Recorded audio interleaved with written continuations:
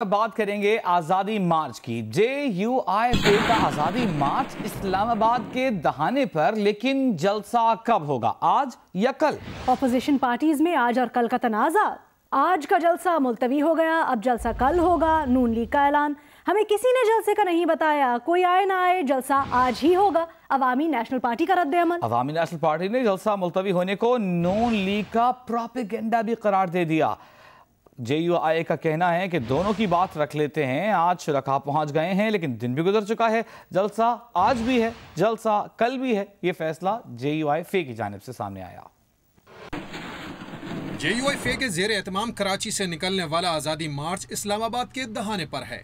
ابتدائی شیڈیول کے مطابق آج 31 اکتوبر کو اسلام آباد میں جلسہ ہونا تھا، جس میں شرکت کا اعلان شہباز شریف نے فضل الرحمان کے ساتھ کھڑے ہو کر کیا تھا۔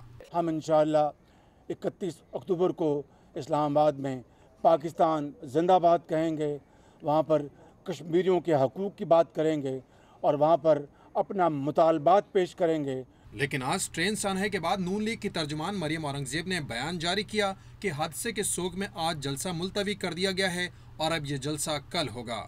اسی بات کو آگے بڑھایا احسان اقبال نے اور جیو نیوز سے گفتگو میں واضح طور پر کہا کہ آج جلسہ نہیں ہوگا، قافلے پہنچیں گے لیکن جلسہ کل ہوگا، اور یہ بات رہبر کمیٹی کے رہنماؤں سے ٹیلی فونک مشاورت میں طے پائی ہے۔ آج کے اس حادثے کے پیش نظر اپوزیشن جماعتوں نے اور JUI-F نے سب کی قیادت نے مل کر یہ محسوس کیا کہ ہمیں جلسے کو کل تک ملتوی کرنا چاہیے، لیکن جو مرکزی جلسہ تھا جس میں کہ مرکزی قیادت میں شریک ہونا ہے، جس میں مولانا فضل الرحمان صاحب کے ساتھ لیڈر آف اپوزیشن شہباز شریف صاحب اور دیگر قیادت شریک ہوگی، وہ کل جمعے کے بعد خطاب کریں گے۔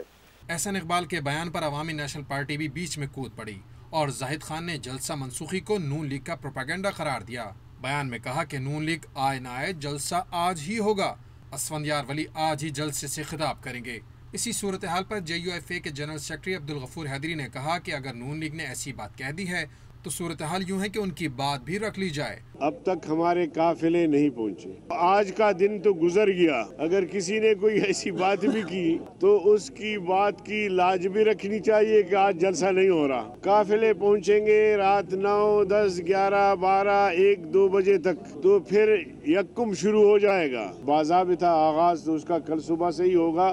آزادی مارچ کے سرخیل فضل الرحمان کہتے ہیں کہ مارچ اسلام آباد میں بھی مارچ رہے گا، اس میں جلسہ بھی ہے، دھرنا بھی ہے، سب کچھ ہے۔ آزادی مارچ ہے، مارچ ہے، اسلام آباد میں بھی یہ مارچ ہی رہے گا اور اس میں جلسہ بھی ہے۔ مارچ کے اندر جلسہ بھی ہے، مارچ کے اندر دھرنا بھی ہے، مارچ کے اندر سب کچھ ہے۔